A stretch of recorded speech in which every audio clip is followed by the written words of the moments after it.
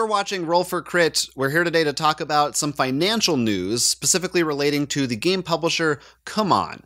ICV2.com reported on this just recently. Their public stock trading has been suspended as of April 1st on the Hong Kong Stock Exchange, and this is stemming from some auditors' reports that raised what could be some red flags about the company.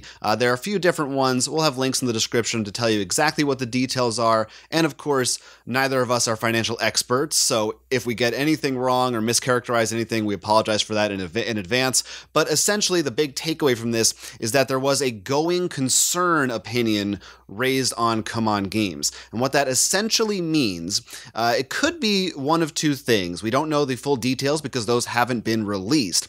But it looks like either there are things that are out of whack with CMON right now internally, and that there are warnings that they need to shape up and get their financials in order. Otherwise, things could get bad within the next year, or it could be even worse than that, and it could be that they are at major risk currently of bankruptcy. Now, CMON Games has responded. We'll have a link down below to the article they posted, in which they talk about why the going concerns isn't as much of a big deal for them. They state that the reason they have this is a lot of their finances are involved with Kickstarters, which the Kickstarter money is labeled as a liability as well as an asset. It keeps this status until it is officially funded and then also shipped out. So therefore, once it's fulfilled, it's then just an asset, not a liability. In fact, some other people in the Reddit threads in response to this talk about how it is a little bit harder to judge this company because it has such a focus on Kickstarters. Yes, that is definitely a big thing that separates CMON from other publishers, certainly of that size. I don't think there are any that are as heavily invested in Kickstarter as they are. Now, a lot of people are worried because, one, they have a lot of Kickstarter, so they're hoping they can still get their game. But Ankh is going to be released very soon, so a lot of people are like, "Oh, well, should I back this? Am I not going to get it?" Yeah, Ankh, their newest game that they've been, building up and hyping up for a long time, will be out this week, will be launching on Kickstarter.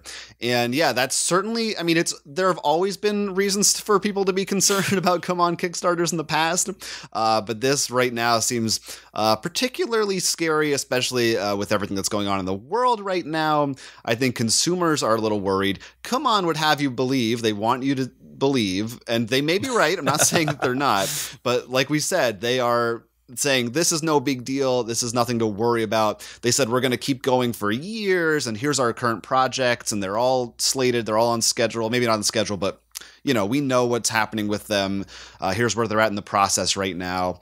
And yeah, it's certainly the fact that they're so invested in Kickstarter, as we said, it gives me cause to think that there's probably is at least a little truth to that this is something to be concerned over. I think probably it's like maybe somewhere in the middle, but if I had to guess, I think it's closer to the side of this being bad than CMON saying, no, it's no big deal. We don't hear about any other companies. We said they're different, but this isn't something we hear about regularly about any other board game publishers. And I have to think that there's something going on behind the scenes, even if it's at the very least just the fact that this Kickstarter model of continuing to make a new Kickstarter every couple of months, and sometimes maybe those funds are being used for something else, and then the next Kickstarter, and so on and so forth.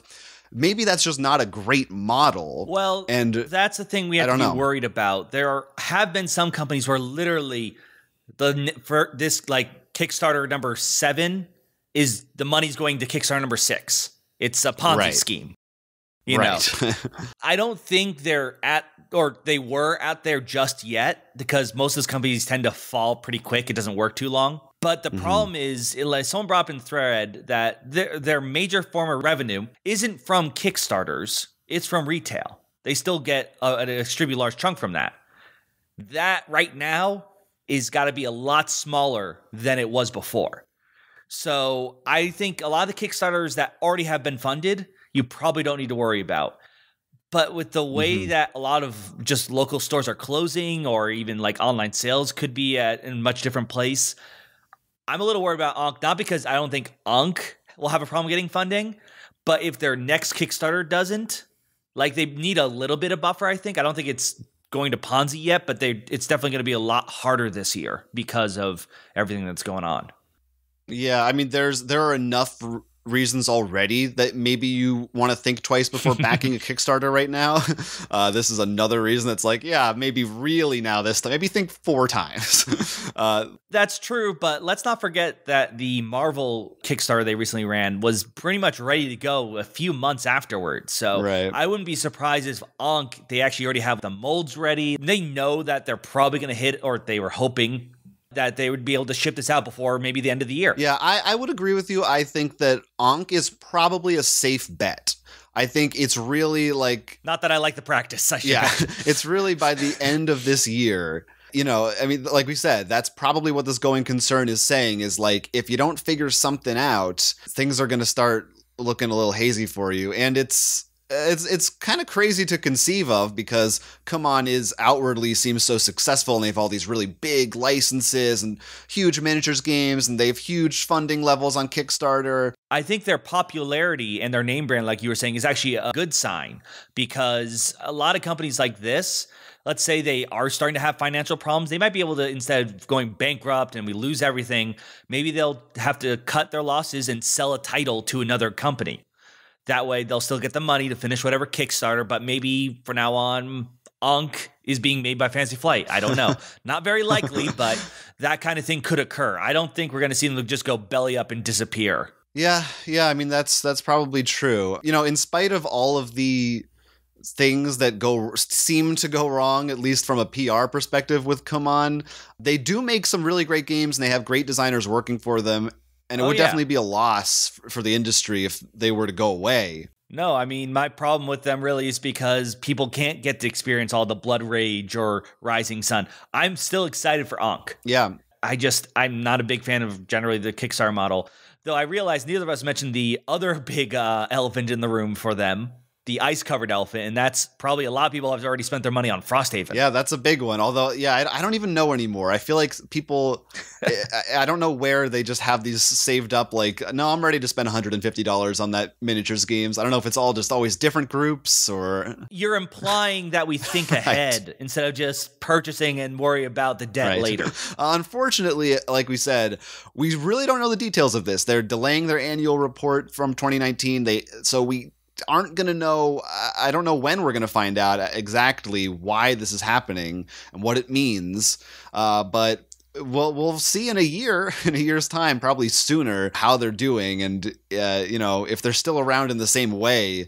Of course, that also, like right now, goes for a lot of other companies. So there's a lot of things happening in the world that could compound this issue. And in particular, once again, you know, neither of us studied finance. I can't remember the last time I took a financial class. I don't know when you did. That'd be never. But if you are an expert of this, you know, we'd love to hear from you about this, because we want to make sure we can parse the actual truth without either putting on rose-tinted glasses or thinking the world's going to end instantly. I have a feeling it's somewhere in the middle ground. Yeah, comment below. You can let us know what you think. Of course, we've been seeing all the takes from people responding to this on Reddit and other places. You know, it's a lot of speculation right now, but it's something interesting to discuss. So let us know what you think, and stay tuned, and we'll keep you updated if there are any new developments on this topic. My name is Jonathan. I'm Will. And this has been Roll for Crit. Like this video, subscribe to our channel, and support us on Patreon. That would make us happy. Maybe the next video is the one where Jonathan does a silly dance.